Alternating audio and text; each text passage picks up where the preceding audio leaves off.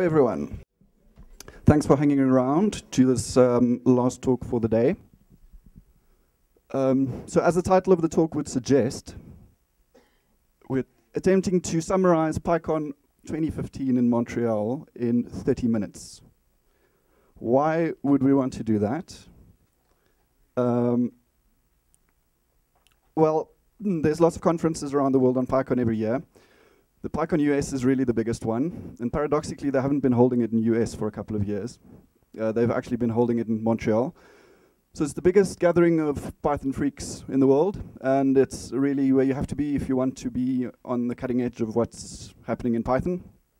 So all of us in this room are interested in Python somehow. None of us really have a good excuse for not being there. So that's why I'm here. Yes, cost is one thing. We did some back of the envelope calculations last night, how much it would cost to attend.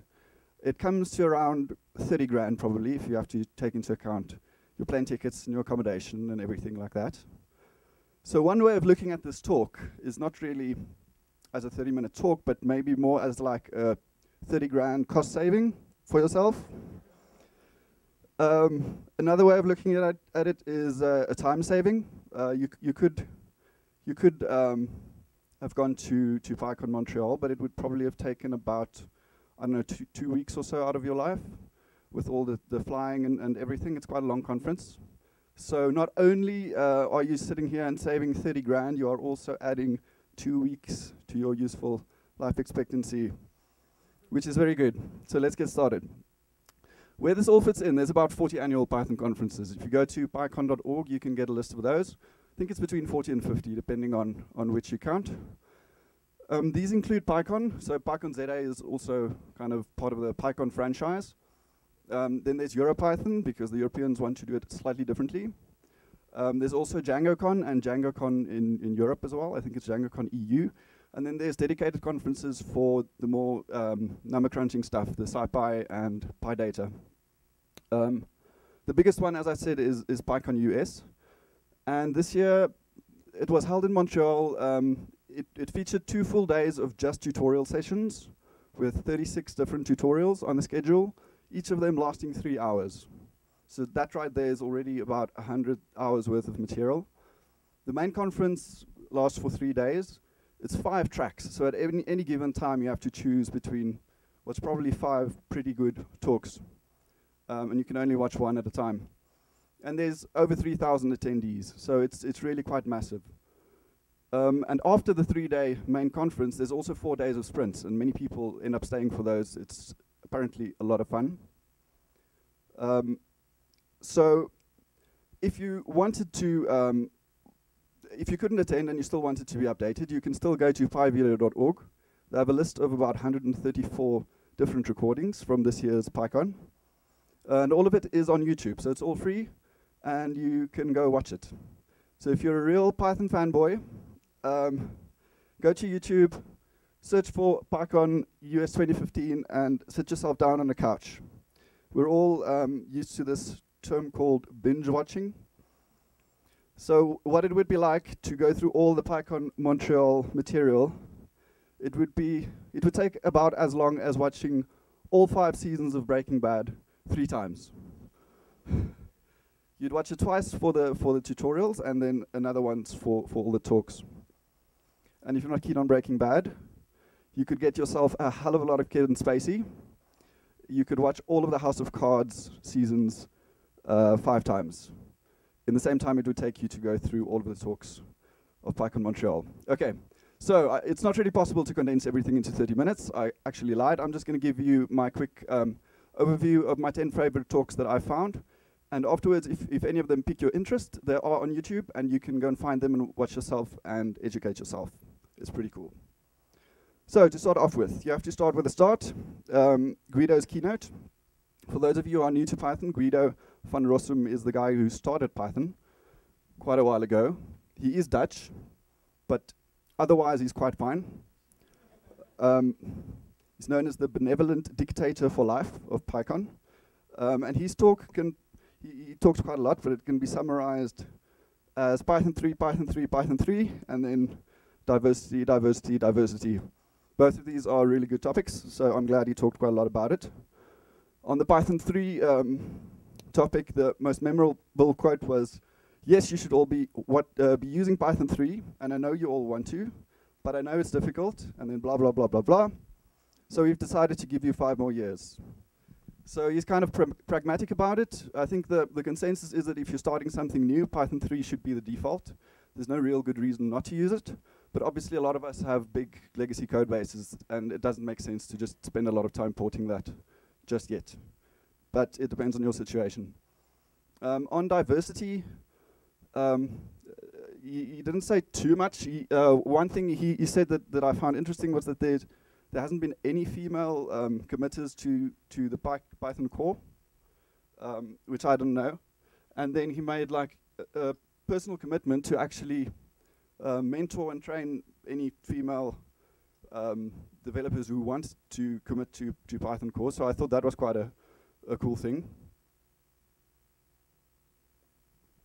In the States and in Europe, the whole diversity issue is very much a male-female thing at the moment. And we're in South Africa. I think we all know that diversity goes a lot further than that. You gotta not just have a few girls on your team and think you're diverse. So yeah, he didn't really have any solutions for how we can make our teams more diverse. And I know it's a really difficult problem. My own 2 cents on this topic is that it is a very difficult problem to solve. If you are sitting with a bunch of middle-aged guys, to suddenly make it diverse is very difficult. So rather go for solving the easier problem. And each time you set up a new team to build a new product, or you set up a new startup, or a new project or something, try and make it diverse from the start. Try and make sure your first couple of hires or the first people you get interested are not like you. And then it's actually quite easy to keep a team diverse once it starts off diverse. But otherwise, it's a much more difficult problem to solve. So that wasn't Guido, that was just my 2 cents. The next talk that was really good is this keynote by a guy called Jacob Kaplan-Moss. Now, he's one of the guys who started Django way back when, and he's still a core developer. And he's got a very fancy job, and he gives a lot of talks at conferences. And generally, you'd have a lot of respect for this guy. Technically, you probably wouldn't just take him on in an argument.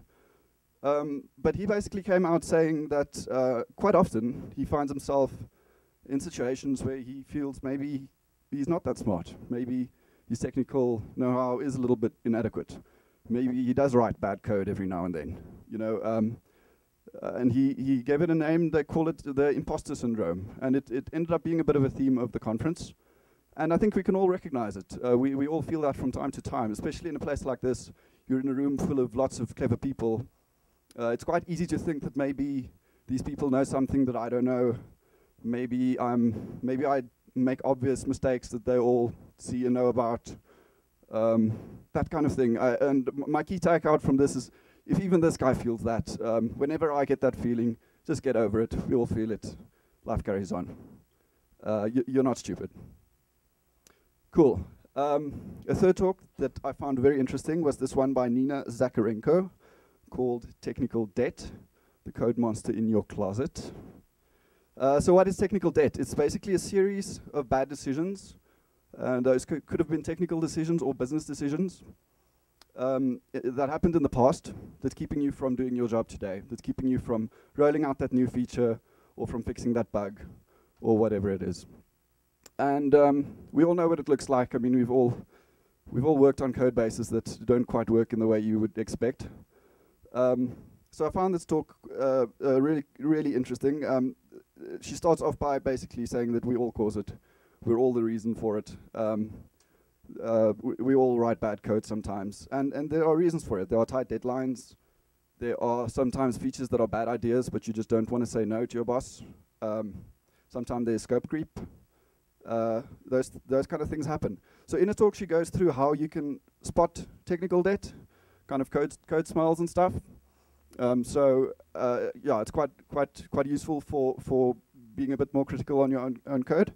And then she proposes some solutions, like setting realistic expectations. You can't write really good code in a day if you also have to write really good tests and make sure it's maintainable and everything. pair programming, code reviews, those kind of things. And then definitely testing, automated testing. Yeah, so I found that quite good.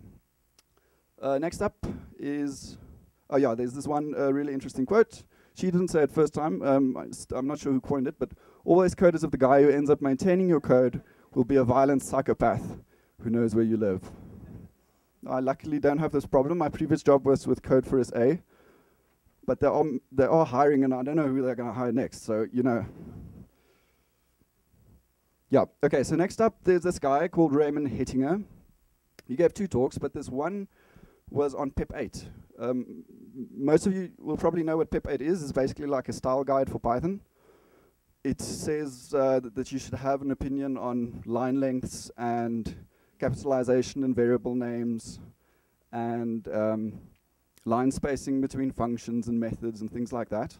And it's all very good. If you have code that conforms to Pep 8, it's generally a bit more readable than code that doesn't. So there's nothing wrong with Pep 8, but he makes a very big point on not spending too much time on it. The real thing you should be focusing on is making sure you architect your code in a Pythonic way that makes sense. And how he does it in his talk, you'd really have to watch it yourself to see it, but he basically starts off with a piece of example code and he asks the audience if they see any issues with it, and they say no, it actually looks good, it's Pep 8 compliant and everything's fine. And then he goes through it one by one and kind of picks off the things that the whole audience have missed. And this is an audience full of clever Python developers, so I found that really, really good.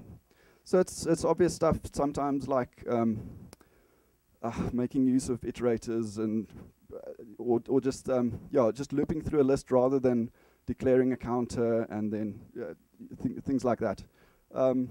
Yeah, so it's quite useful if you find yourself sometimes not being too confident on your own kind of grade of Python code. This is a good talk to go through to see which kind of stuff would normally trip people up, especially if you're coming from a different programming kind of background. If you actually more better at coding Java or whatever, then you're probably thinking about things slightly differently.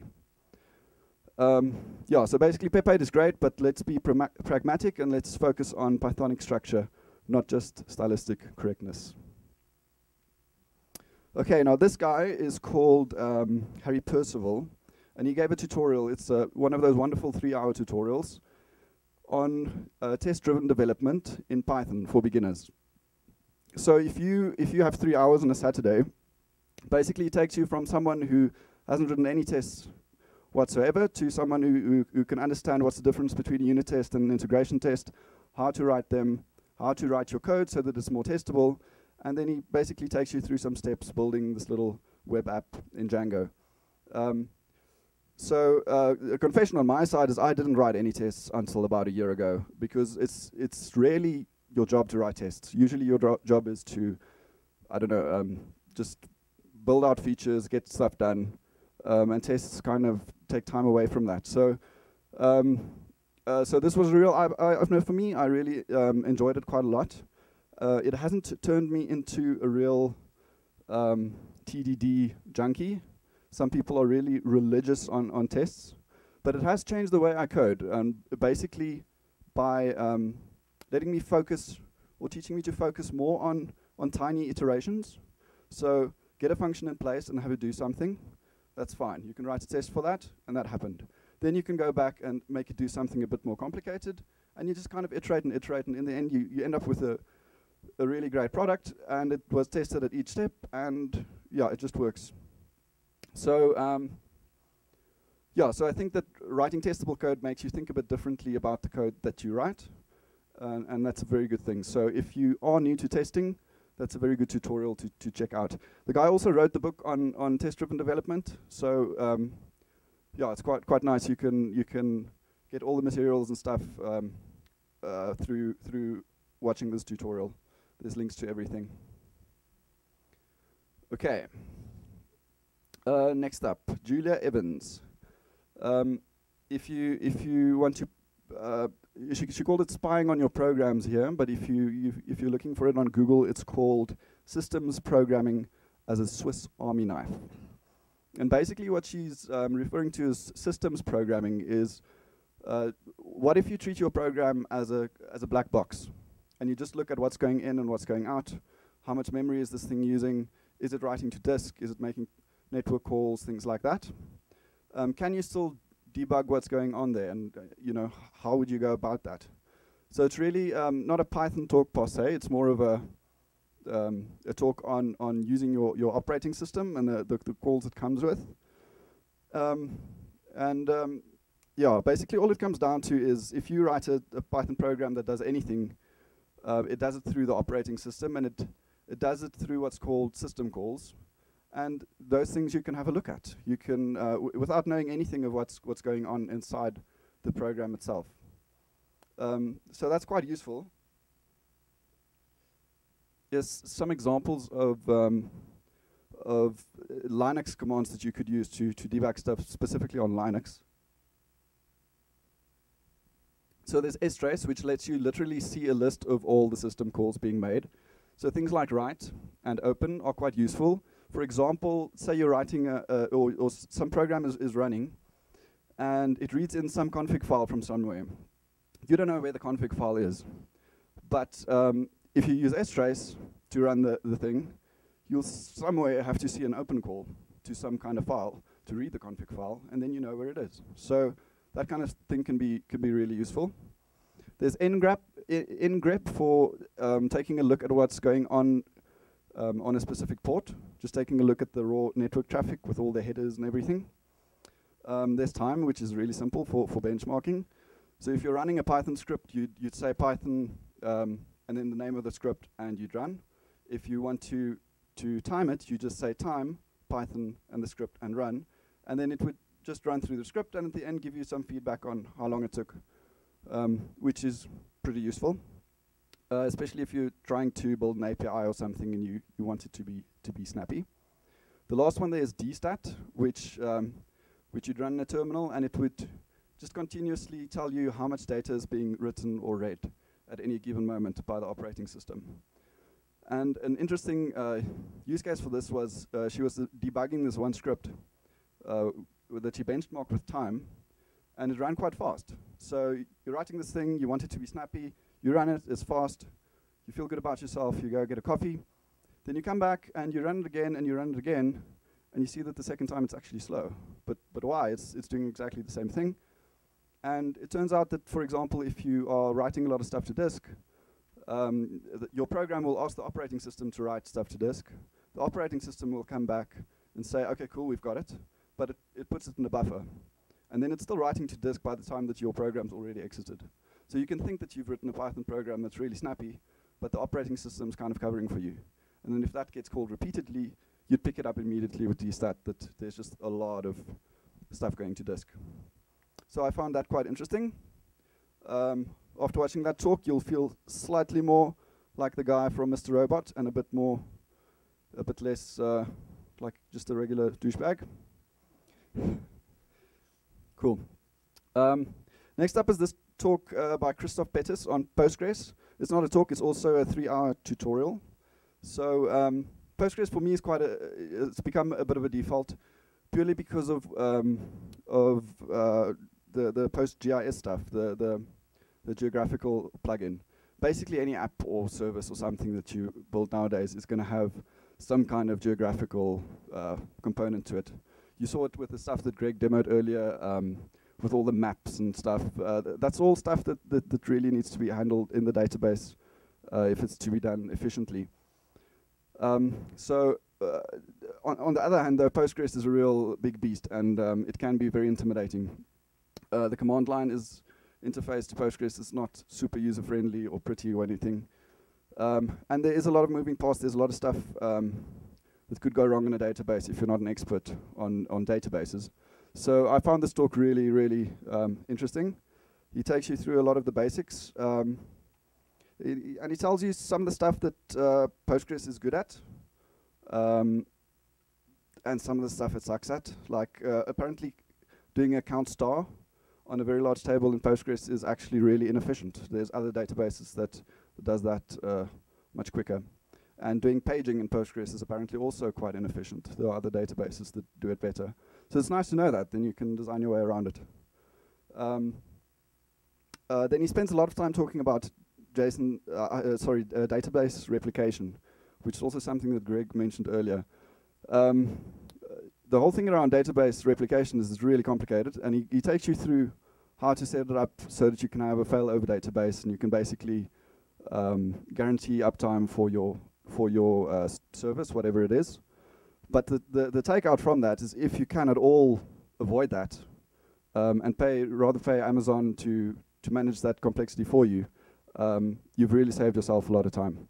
So before watching this talk, that might have been something that I would have taken on. I would have yeah, let's quickly figure out replication in the morning.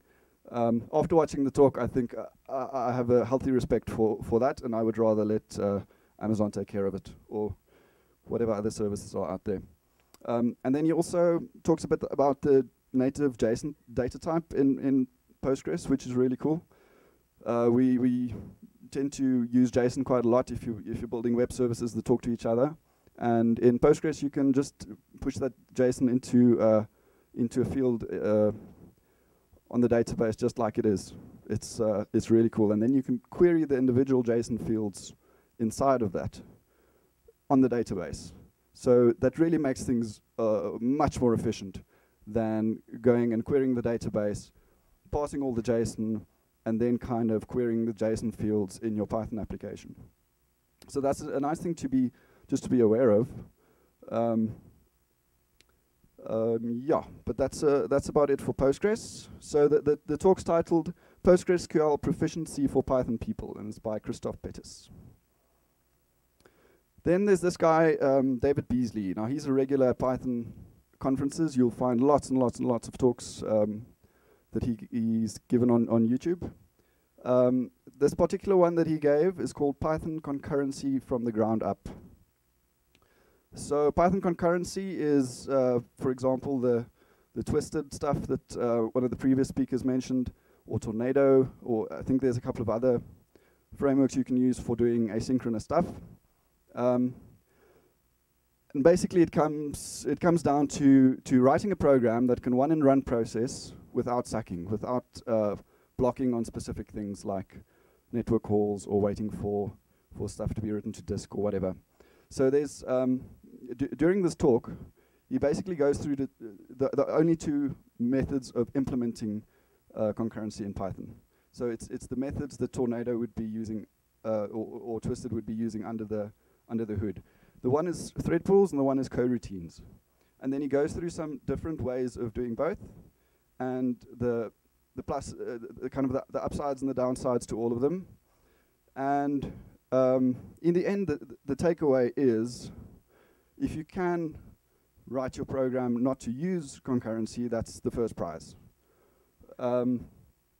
Otherwise, try and have functions that are as simple as possible, and make sure that nowhere in your application do you have objects or things that are sharing state, because then things just get terribly confusing when things are happening asynchronously and the state is updated by one and you're not kind of expecting it yet, and yeah. So yeah, but if possible, avoid concurrency. It is complicated, it is difficult to maintain. Things break in unexpected ways. So if you can break the task down into stuff that can be done in separate processes, then rather just have like 5 Python processes chunking through the data doing it. Or maybe even multiple machines, you know, spawn lots of virtual machines on some cloud provider and just do it that way. It will probably save you some time. Now he also gave a nice and long tutorial, a 3-hour tutorial at the same conference. Modules and packages, live and let die. Now these tutorials are 3 hours long, so you might ask, you know, a module is simply a file with some Python in it that you can run. A package is just a folder with some files with Python in it, and then maybe an init file. So what on earth would you be doing for 3 hours talking about that? But it's quite fascinating. Like, he goes through all the ins and outs of how these things work, what gets imported first, what gets imported last, how can these things conflict. And if you've come across if you've ever worked on a really complicated Python application, you will know that these things can get pretty tricky after a while. You run into circular imports, and you don't always know what's loaded when and that kind of stuff. So watching through this tutorial can help you a lot to wrap your head around that. And I found that very useful. And he's quite an entertaining speaker, so it won't be 3 hours wasted. Then lastly, but not least, I think I might be violating the code of conduct because I want to do a shameless plug for my web framework of choice. There's a there's a 3-hour tutorial on Flask. What's cool about it is if you are new to Flask and you're looking for something to teach you, one of the first things you'll come across is the Flask mega tutorial, and it's written by this guy Miguel Greenberg, and then he's also just published a book on Flask with O'Reilly, and here the guy gives you basically 3 hours of one-on-one, almost. I mean, you have the opportunity of watching through that, and he just builds a sample web app with Python and Git, and some testing and stuff, and it's really a very good entry point. So if you are new to web development and you want to try out Flask, it's a nice place to start. And then that's that. The whole YouTube playlist for these 10 talks are over there, so you can snap that with your phone and you'll find it. Otherwise, you could just Google it. Yeah, and that's it. Any questions?